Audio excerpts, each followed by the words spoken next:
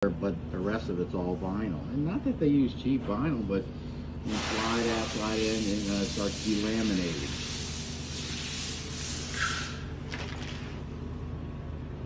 Like this.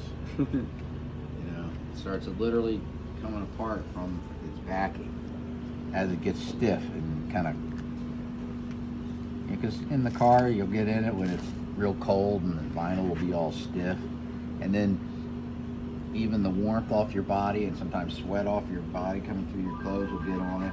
And of course this is the outside, so it's when you slide in the middle that can start to get stiff, but it takes a lot to get crack in. It doesn't get that wear sliding in and out.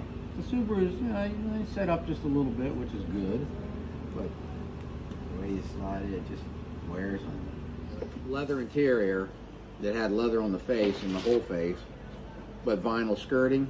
And even sometimes the skirting, squishing it, you know, bend, it cracks. They would put a piece of leather on only on the driver's outside, knowing that that's going to get the most wear. Not that many passengers are going to be on it every day.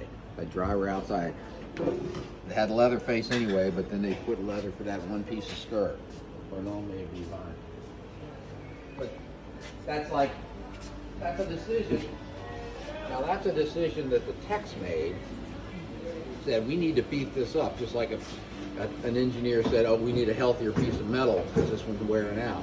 In the upholstery, we need a healthier piece of upholstery right there. Okay, we'll put leather. But the accountants are going, oh, but that's going to cost more. Now you think, what's the big deal? A little piece of leather about this wide, you know, yeah, times a million.